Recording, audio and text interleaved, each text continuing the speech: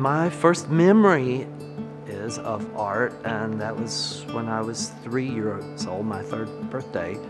I realized what the primary colors were, red, yellow, and blue, and with the primary colors, you can do anything. The entirety of my memory is of making art. My experience with art started in Chicago. Before coming to Somerset, Kentucky, I was an auto mechanic. I went to school for auto mechanics. Then I went to body shop school and airbrushed, did body work. There's been one studio after another, and then this studio, which is the biggest one so far, committed to sculpture and ceramics. Later on down the road, I was like, hey, you think we could do some sculpture stuff? He's like, let's try it.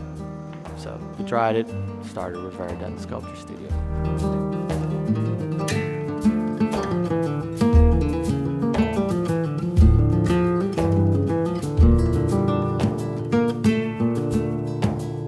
All Blue Cats, it's of the moment. It's a lot of things that had been converging in my artistic life and in the work that Jesse and I do.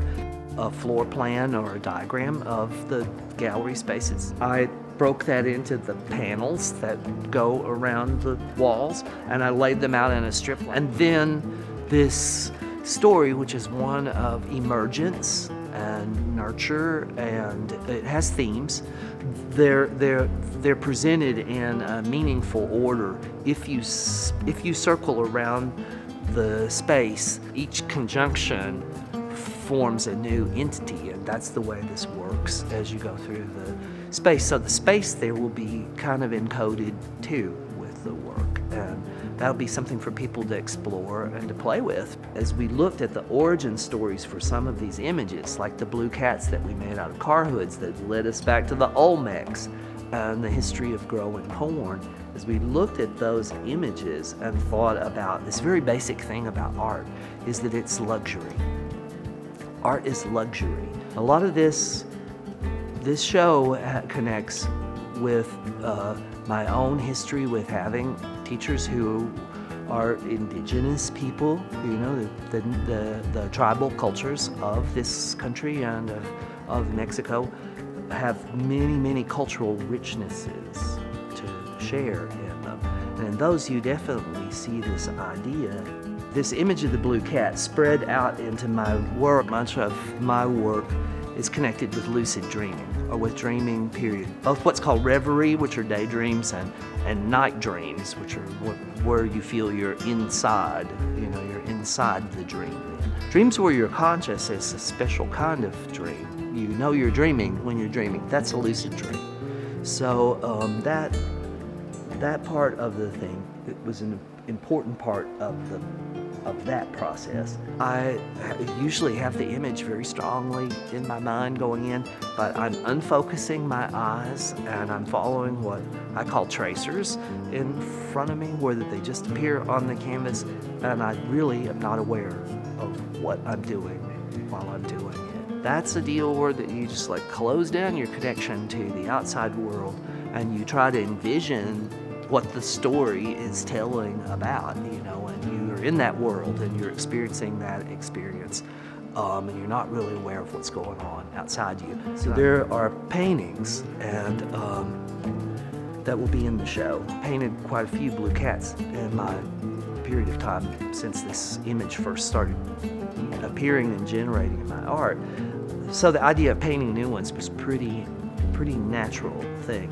Within the studio itself, the collaborative aspect of what we do here. So when we started, we were, I had a friend, he had a junkyard and we were buying car hoods really cheap. So we bought all the car hoods that we could buy and plasma cutting them out. We were making cats.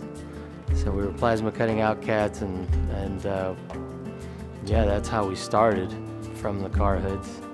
And a history back from an idea and dreams that Dan's had on blue cats. The smell, there's going to be a scent in the air, and whenever you have that scent in your nose, you're going to remember the blue cats.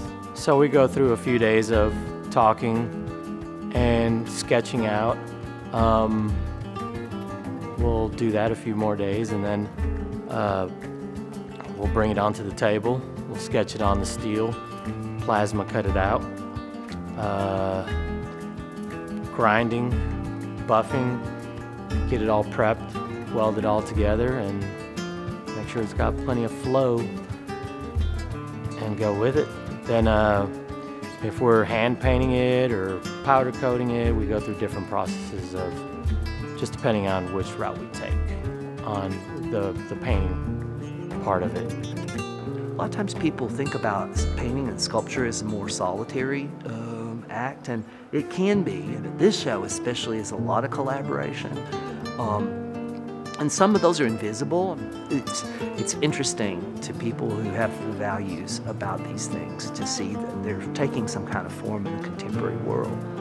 In the ceramic studio, it came down almost to a single necessity of inventing a new blue glaze. Art is luxury, so you should always look at any time that I think that you're presenting luxury in its pure form. And we've distilled it like a dewdrop into this thing, you know, it is a dewdrop of luxury. You have to look at who in the community it does not have. And what don't they have, you know? They don't have shelter, or they're battling addiction, you know. That's when art becomes a powerful, important social force. When it reminds us to share the luxury. And so that's the message, in a way, of this. And by having water, the water that the corn needs, the water that these jaguars, baby jaguars, jump out of, you know, the jaguars are in the raindrops, they come falling down and hop out and start running around. It's like a cartoon. What it is? Well, when they see it, that's when they'll see what it is. We'll leave it to them to see what they see. Because they ain't gonna see nothing else like what we're gonna make. Yeah, there's not gonna be nothing else like it. I hope they'll find it memorable. We look at art as being containers to hold your memories. Old country people had that idea around here of what they call keepsakes. You know, it can be anything. It's something that reminds you of that day, that person, that place, that part of your life that you wouldn't part with for love nor money. You know, it's like something that's truly, insofar as an object can or should be important to you, it's become a kind of container that you use to hold what's valuable for you. And this show is our orbular dewdrop holding what is valuable to us in terms of how it can be expressed through blue cats. That's the parameters that we work with. If people take away that memorable object and somehow that connects to their own dreams or their own values or their own experiences in some way that's meaningful to them, and whether they get the art or don't get the art kind of becomes beside the point. Art to me is existence itself. I have been doing it the entirety of my life. I don't really need vacations from it. You know, I need more of it. It just gives you the freedom of creativity to do whatever you want to do. It doesn't matter what it is. There's no limits to what you can create.